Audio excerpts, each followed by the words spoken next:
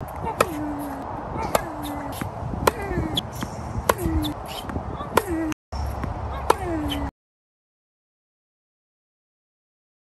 guys, in today's video I'm going to talk about forehand power, and there are four main power sources on the forehand. Before I get into the technical details of these power sources, I want to preface this video by saying that power is irrelevant if the forehand does not have control. And it's those players who can combine control with power who have the greatest forehands of all time. Players such as Fernando Gonzalez, Marat Safin, Pete Sampras, James Blake, and of course the big three, Djokovic, Nadal, and Federer, have amazing forehand that have those characteristics in common. They have incredible control accompanied by incredible power. And the first power source on the forehand is swing momentum. In other words, the racket will pick up momentum as it's going through the swing, and there are some interesting characteristics about this swing momentum. And one is that the racket will actually pick up more momentum if we make a lower contact. So if I feed this ball and allow the racket to drop lower, the ball will have more power. And the reason for that is simply that the racket will have more range of motion as it's dropping to a lower place. Now, unfortunately, it's not good to hit the ball below your waist, because now it's going to be very difficult to get it inside the baseline because we have to hit the ball up. But this is something that you want to keep in mind, that you will have more power if the racket drops lower. So there's a disadvantage to take the ball higher. You will have less swing momentum when the contact is occurring at your chest height, for example, than at your waist height. So it turns out that the waist height contact point on the forehand is the optimal way to strike the ball when it comes to swing momentum.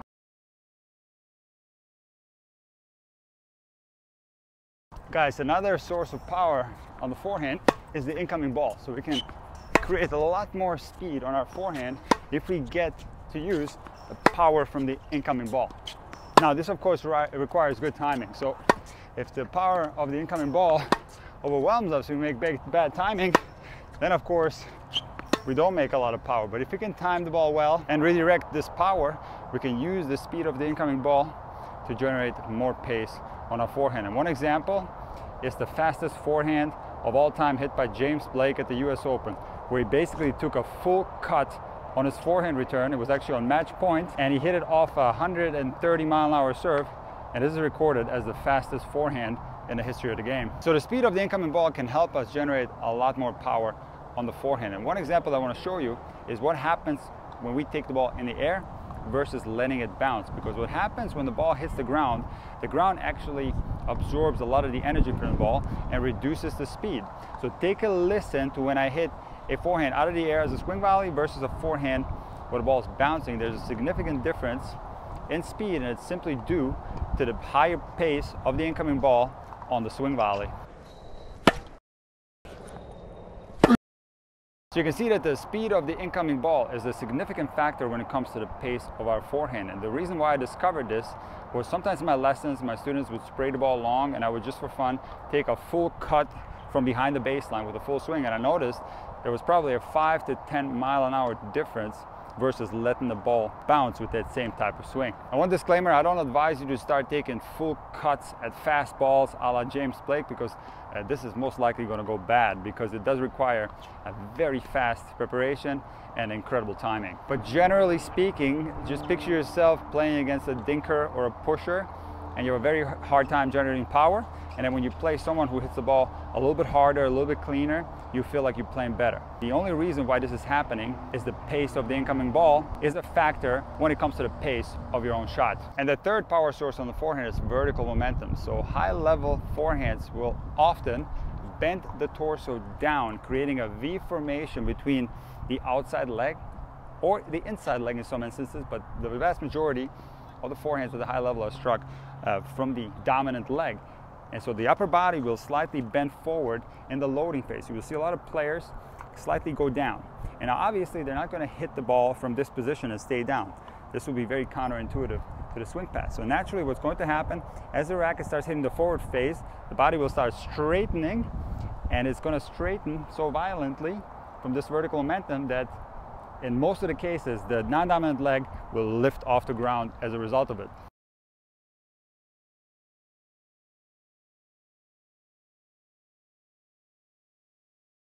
And this type of loading on the forehand where we're slightly bending on this side works best on waist height balls. So I encourage you guys to always try to hit the ball at waist height. It is a little bit more challenging to load in this way and then make a little bit higher contact. I made a separate video explaining vertical momentum on the forehand in great detail. And if you're interested, check it out. And this is definitely something that you do want to add to your forehand. And lastly, the most important power source on the forehand is the horizontal rotational momentum, which helps us connect the ball to our core. And this is how it's going to work.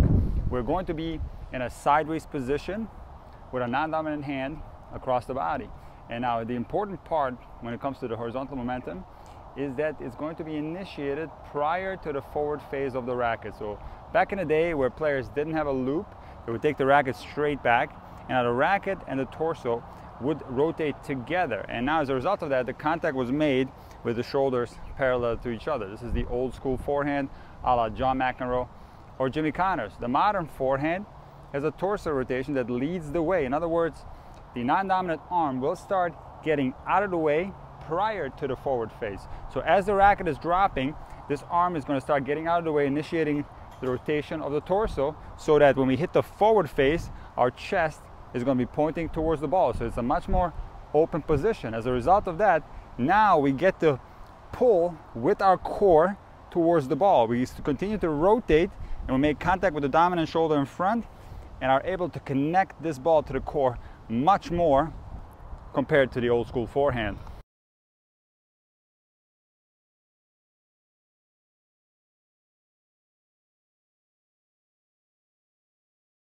Now, if you're interested in finding out how this works in great detail, check out my video titled The Kinetic Chain on the Forehand. This explains it step by step how this is done. And guys, this rotational momentum is crucial, not only when it comes to power, but when it also comes to the control, because it can help our swing path. In fact, the vertical and the horizontal momentum can help the modern up, across, and back swing path. Because think about it. If we load the body in this way, where we're bending slightly down, and now we're also going to rotate and straighten at the same time. This happens simultaneously. So are we rotating and straightening? So the body's starting to go up. This will help the racket go up, because let's face it, as I said in the beginning of the video, power is irrelevant if it doesn't have control. And this type of setup on the forehand doesn't only help with power, but it also helps with control, because the upward swing path puts more rotation on the ball and therefore gives us a lot more control. So guys, it is of the utmost importance that you execute your forehand with the horizontal momentum, because as I said, it's not only going to help your power, but it's also going to help you control. And this leads me to the next point, which is the most important point. Control is the most important thing on the forehand. You shouldn't even worry about your forehand depending on your level. So let's say if you're a beginner, control and feel of the ball is the most important thing, because what will happen on the forehand, as you start controlling the ball, as you get this happy feeling of the ball going in consistently, you're going to trust your forehand more. And then as you progress in the stages of tennis, your confidence is going to grow and you're going to trust that you can hit the forehand harder without missing it. And this is exactly how power should be developed on the forehand or on any other shot in tennis. It should happen very gradually and slowly. So don't go out there, try to hit the ball hard, try to rip it. This will bring you absolutely nothing. What you should do instead is work on your control first, make sure the balls are going in, and then gradually over time, your trust and confidence is going to grow, that eventually you can hit your forehand with power and control at the same time.